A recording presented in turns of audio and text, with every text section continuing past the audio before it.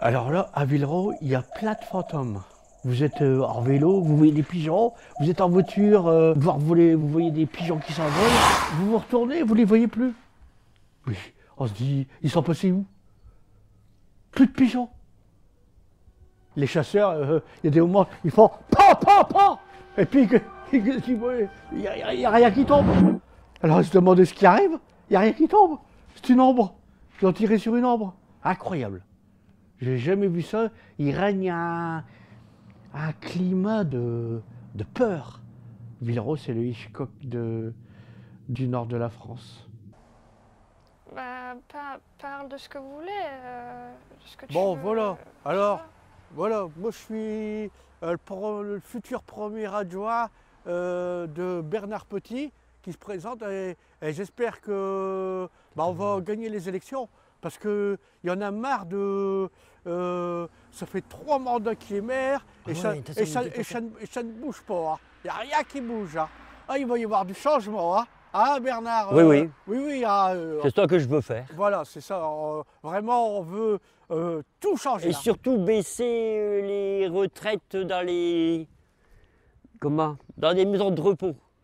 Payer moins pour les vieux.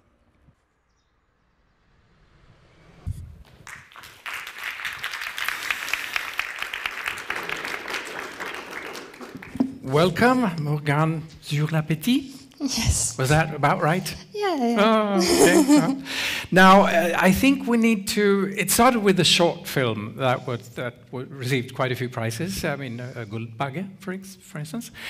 I think we need to explain, in sleepy Villeroy, is it correct to call it a little bit sleepy?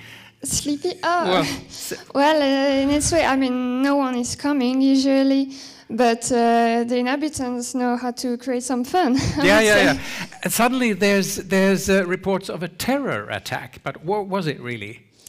No, it was just an inhabitant who heard pigeons hunt and some Polish people fighting. So she thought she heard Allah Akbar, but it was nothing.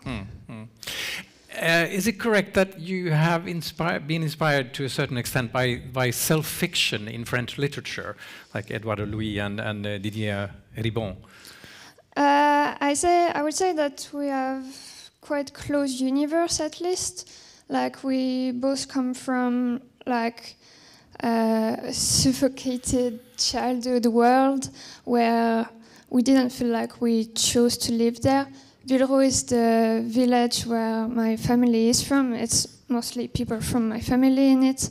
And I was going there every weekend, and otherwise in the week I was living in a place that was very similar to it.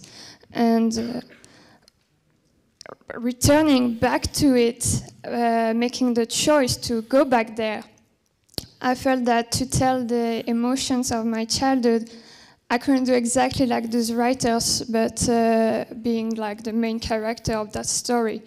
I thought it would be more truthful to my feelings of my childhood to choose as main characters a fictional cousin and my real dad, as the fictional cousin became a mirror to who I was in the past. And my dad, I chose him to be the main character because when I went back to Villeroy, I saw that himself, he was taken by this question of feeling stuck in the family. And the film is really about how do you become your real own self in your family. So you're filming your own family, but it's neither fiction nor pure documentary. Yes. So in which category would you put it if you have to choose? I mean, we say hybrid, but we also sell it as a fiction because you can definitely not say it's a documentary for this film. And in reality, the line between the fiction and the documentary is really hard to put. And most of the time, the most absurd things that happen in the film are in reality real. But making this film this way allowed us to have a lot of surprises, a lot of fun, and in the edit go from something very dark to something very fun all the time. So it goes to show reality can be much more absurd than what you make up in your Yeah. mind. Thank you. Thank you.